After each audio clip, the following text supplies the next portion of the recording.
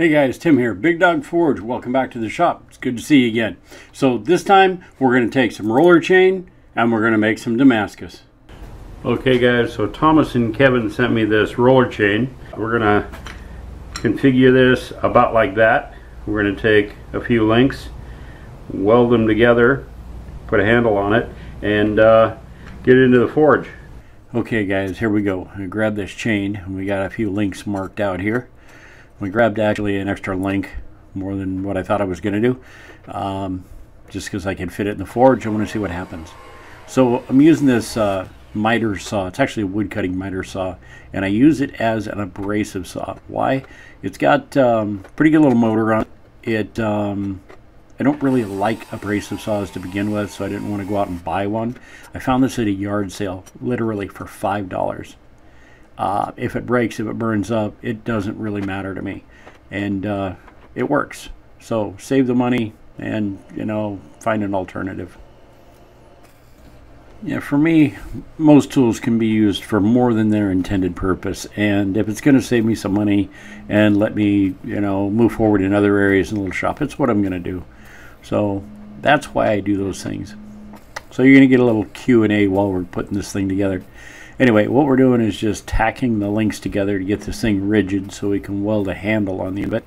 And I had a little bit of a thing going here. I wasn't really sure if I should do some, you know, substantial full welds around these things and, you know, like 1-inch welds to keep this thing good and tight together, or if I should just tack it. I didn't want too much MIG weld inclusion in this thing, but on the other hand, I wanted to make sure it was going to stay together, and that, you know, it was one of those things. It's just going to be part of the experiment to see what we need to do to make this thing work out. So if it doesn't work out this time, we're going to definitely do this again. We got plenty of this chain, and I think it's going to make some cool patterns, and it's just a lot of fun to do. So our first question is, how much do you weld this to hold it together while you're trying to get it forge welded together? And that's something we'll pay close attention to here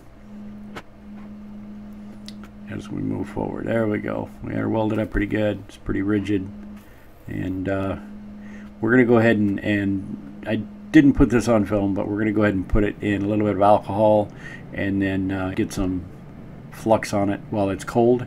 We want to give ourselves the best chance we can. And I cleaned it up with a little bit of brake clean to get the grease and oil off of it before I did that. Just like I did with the last motorcycle chain Damascus video I did. If you haven't checked that one out, check it out. There's a lot more information in it.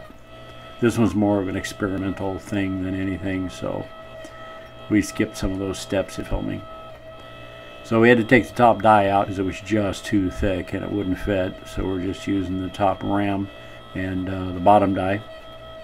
And I started forging it from the side. And it was forging up okay that way. But this ended up being a little bit of a failure, only because I wasn't paying attention to forging it the links down on themselves from the edge, which is typically what you do with motorcycle chain Damascus, or at least I do, and that's how I get it to work. My second mistake was using this die. It started rocking the links back and forth pretty badly, and it just sort of ripped any weld that I had apart that was in there.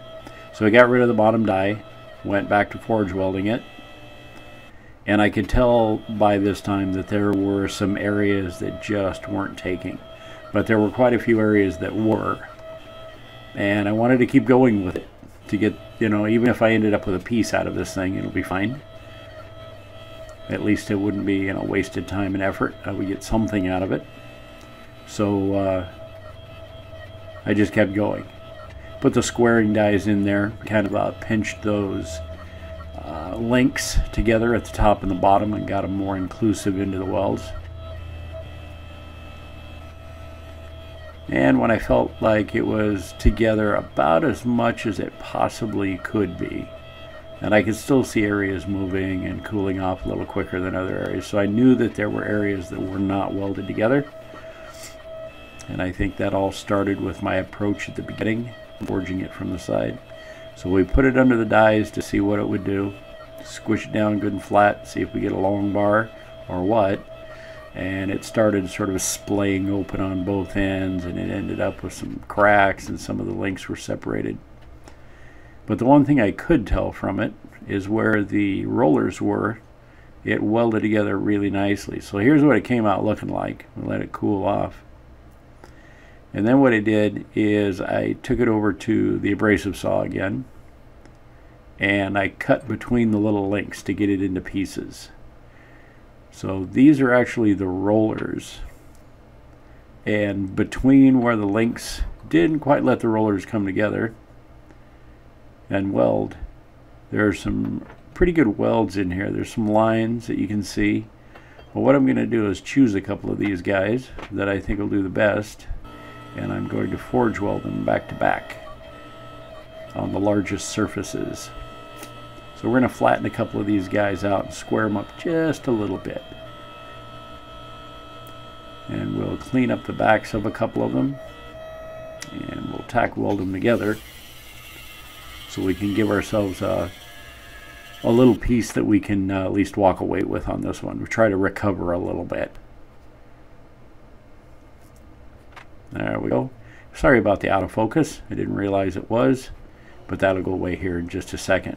Alright, we cleaned up the backs of two of them, put them back to back, and we forged them down to similar sizes. And you can see some areas in there where it looks like maybe the welds haven't quite taken, might be a few cold shuts in there, this, that, the other thing. But we're going to get this thing up to pretty good temperature and see if we can get this to all forge weld together nice and tight. See what this comes out looking like. So we basically have a couple of rollers that are back to back, and then in between those there are the link plates and the pins in the middle. So there's quite a bit of different types and different combinations of metals in these two little lumps that we're going to forge weld together. We'll see how this comes out. So we gave it to Scrappy, let him chew on it for a while, and he got that weld set pretty good for us pretty quickly. And from that point forward, we moved back and forth between Scrappy and Floyd, and we let Floyd squeeze it out into a bar for us. It's so much quicker and so much easier to do that. And then Scrappy just shapes it up real quick and easy, and gives you a nice finish on the thing. So we did a little bit of back and forth between the two, and the combination of those machines is just awesome. And again, it's just like the miter saw. I built both of these machines, and I did those on a budget. There's videos on the channel of them and how I did that. And the reason I do this, I like building machinery. I like the process and the challenge to see if you can make something that actually works.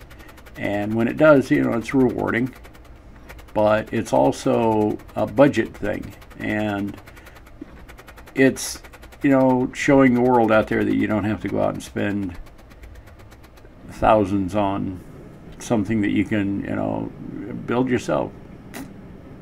Anyway, so we're gonna let this guy cool off on the anvil here, and I'm marking it out where I want to cut it later. And I gave myself an extra half, 3/4 of an inch past that line on either end, and that's where I was figuring that the good welds stopped and the bad welds started. So that's what we're going with. Alright, so I actually took a hard disc grinder to this and knocked some of the scale off, and then got it onto some 36 grit, and we're going to take this all the way down to about a 400 grit, and it didn't really take too long.